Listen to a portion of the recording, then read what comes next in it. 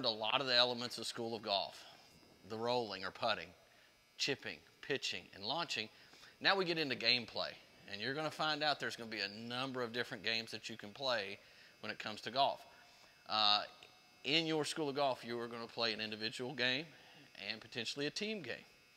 So what we're going to introduce to you today is going to be the individual game, where I'm going to start with my launcher. We are going to launch to a target right here, and you're going to add up your strokes to see how many it takes for you to get into the middle of the flag tray. So let's get started. As you'll notice, I'm in my launcher, my tall A, and I'm in kind of a loose Y. I don't have to hit it as far as I could here, but I'm going to take it back, take it through, and now I go find it. Now that I've hit my first shot, I'm going to go play my second shot.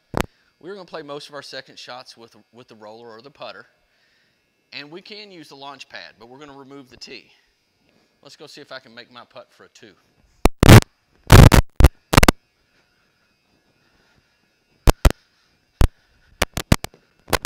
All right, I'm in my A position with a long Y, and I'm going to swing from 5 to 7 and see if I can make it.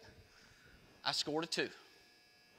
So that's what you get when you put it all together and we're in gameplay mode. Again, you're going to be learning this in the team environment and also in an individual environment. So we'll be ready for you on the course.